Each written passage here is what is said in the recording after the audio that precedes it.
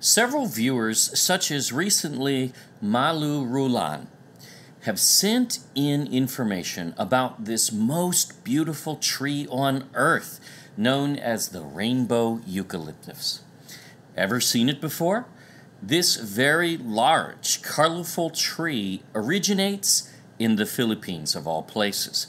Our viewers have questioned, is it a coincidence that the rainbow, Yahuwah's sign for the covenant with all the earth, may also be preserved as a symbol in this tree from the very land where Noah built the ark, which is its place of origin? Interesting. No, we did not, nor have we ever said the ark landed in the Philippines, but that it was constructed there. As we prove in our Solomon's Gold series, it is the land of Adam and Eve, called Havilah, which is actually named after Eve. Hava is her Hebrew name, and it means one who suffers pain that brings forth, which means childbirth. It is the land of childbirth, the land of the very first childbirth. Now, we know this because we test the three resources that define this land of Adam and Eve in Genesis 2 from thousands of years ago. And the Philippines still today is number one in all three resources on all of Earth. So really, there is nothing left to guesswork here. Now, if you have not seen that series, you are in for the journey of a lifetime. We will link it at the end of this video in English and Tagalog for you to start. This series is not actually new information, but restores ancient truths, which were known all the way up until the 1890s. Even Jose Rizal, which we cover, was aware. So anyone claiming it is new doctrine doesn't even know their own history and is simply ignorant of what we cover. They just haven't reviewed it, that's all.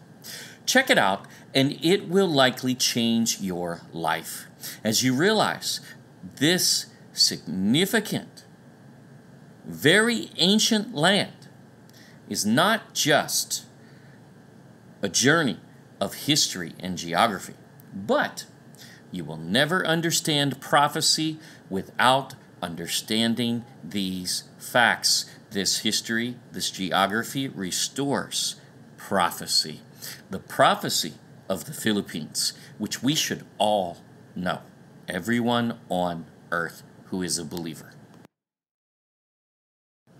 In the flood account in Genesis 9, Yahuwah promised he would set his rainbow in the cloud as a token of the covenant between him and the earth.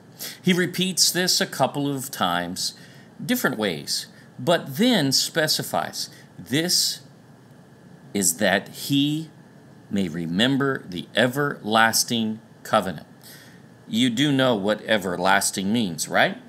It means he never abolished his covenant, nor will he ever. In Matthew 5:17 through 20, his son, who lived among us, says the same thing. He did not come to abolish the covenant, but to fulfill it, which he will not completely fulfill, according to that passage, his own words, until the day of final judgment to come. He did not just place this symbol in the clouds in the sky, but also in heaven. Above his throne is a rainbow. And Revelation tells us this rainbow will also appear over the head of the mighty angel who comes down from heaven. It is a symbol of his covenant, and this tree is no different. Why? Because this tree originates in his land of creation, in the land of Noah, the Philippines. And we prove that out thoroughly in Solomon's Gold series, and we challenge anyone to try to prove it wrong. It's been over 3 years. No one has. This tree is a species of tall tree, commonly known as the rainbow eucalyptus, the Mindanao gum, or rainbow gum, and is native to the Philippines, Indonesia, and Papua New Guinea. but has been widely planted in many other countries. So this rainbow tree is even named for Mindanao, though we have found references of it growing on other islands around the archipelago, such as Negros, in fact. Also, this is a very significant tree as it can grow up to 75 meters or 250 feet in height and 240 centimeters or almost 8 feet in diameter. That's pretty large. It's not quite the size of a California redwood, but very large regardless, and among the top 20 or so tallest trees on Earth. So we ask you, is this a coincidence? We think not. It would be just like Yahuwah to create a tree also that represents his symbol of his covenant with the earth, the rainbow eucalyptus, originating in his land of creation and the very land where Noah built the ark. The lands of gold and silver, which became known after the flood as Ophir, Sheba, and Tarshish. We proved that out thoroughly.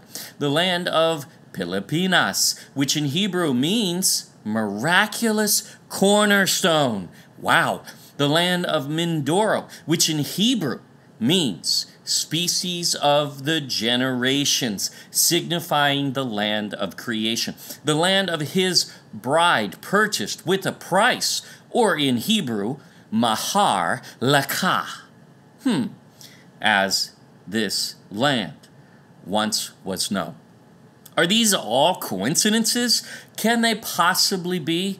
Well, when you review all the actual evidence, because these are just side notes, when you review it all, not even remotely, you will likely agree. The Philippines is the most significant land on Earth. Watch Solomon's Gold series and see for yourself if we prove it.